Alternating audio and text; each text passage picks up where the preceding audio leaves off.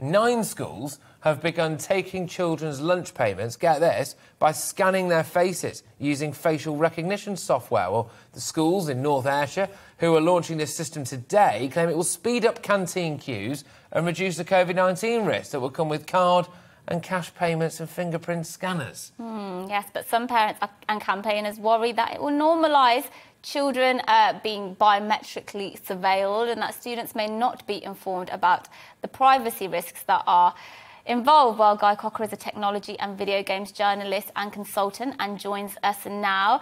Thank you for joining us this morning, Guy. This feels, as a parent, I don't like this at all. I don't want my child having their face scanned. I don't know where that will end up. I don't know what kind of security systems will be in place and how that data will be used. Am I right to be as concerned as I am?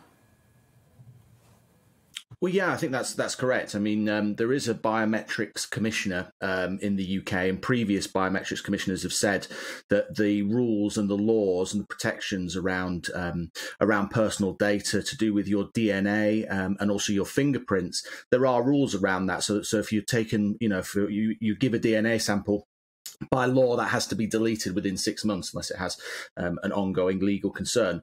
Whereas with facial recognition technology, the rules aren't the same. And so I think it is lagging in that particular area. I think that the argument that the 9 schools in North Ayrshire are using is that this is quicker. They've got, each of these schools has to serve around 1,000 children within an hour with their school meals. They need to be able to pay for it quite quickly.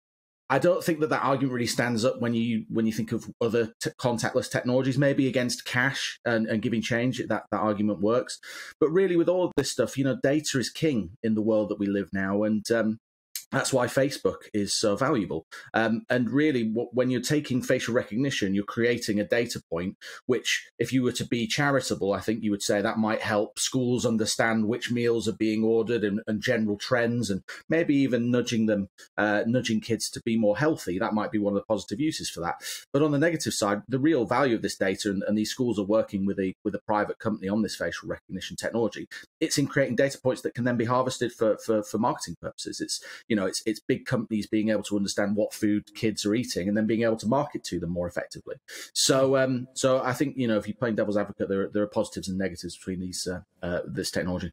Yeah, well, I mean, Jamie Oliver had already ruined school dinners as far as I was concerned. We don't need any other help going forward. Yeah, turkey twizzlers, I'll never forgive him. Never forgive him for that. Back off, anyway. Well, gosh, let it go.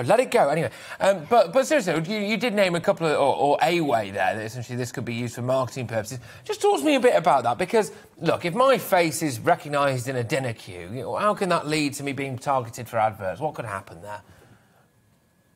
Well, it doesn't even have to be personalised, and this is big data at its finest. So big data can be used to just spot, let's just say, every Thursday a certain meal is being ordered, a certain treat is being ordered, and then the marketing, which is on your phone at all times, could in theory be linked to that big data, and again give kids a push towards, don't forget your treat, your Thursday treat, for example. So it's being able to use that data at scale that's really the commercial application here. This technology has been used at festivals for a while. It was first used by the police, by Leicester Police, for the Download Festival back in 2015. And you think about it, when I used to travel by airplane, I used to use the electronic gate that would facially recognise you against your passport. But anyone that's used those as well would say that they're not very efficient. And actually, there was a study by the Metropolitan Police, an independent study, that found that actually the current systems that are being used are 81% inaccurate. The current facial recognition technology is 81% inaccurate.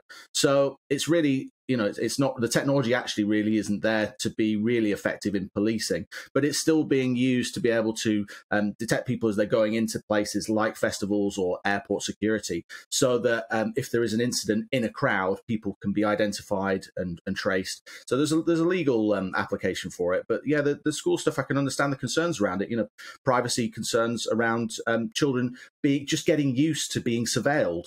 I think that if you think about children and the way that they adapt to technology, in theory, I would think a lot of kids would think, yeah, okay, I don't mind being facially tracked if that makes getting lunch quicker. Yeah. But actually, it's just getting used to that is a problem, I think. Do you think it's quite coercive, actually? Because we're seeing this with the vaccine passport in other countries, for example, where you need them to go to a shopping centre or to go grocery shopping.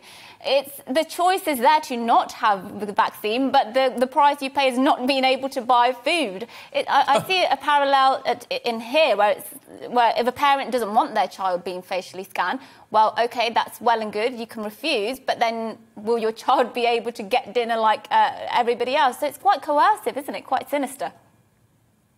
Well, I think it should say that 97% of children and parents have apparently agreed to use this technology in the North Ayrshire example. But you're right, it can be a slightly slippery slope, this technology. I get all sorts of crazy news releases hitting my inbox. The latest one was one that is apparently more popular in Europe, which is having a NFC chip, so a payments chip implanted in the back of your hand, surgically implanted, so that in theory, if you forget your wallet or your phone, you can still pay for stuff while you're out.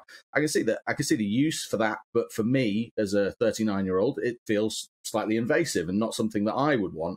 But as you get younger people who get more used to, as I was saying, surveillance technology or sort of seamless ways to interact and like I said, have a chip implanted, I think they're more open to those ideas, and it's a sort of slippery slope, as you say, as you have the need to be surveilled or passports or any of those sorts of things.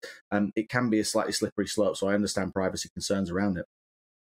Cocker, thank you so much for joining us this morning and giving us that insight, technology and video games journalist and consultant.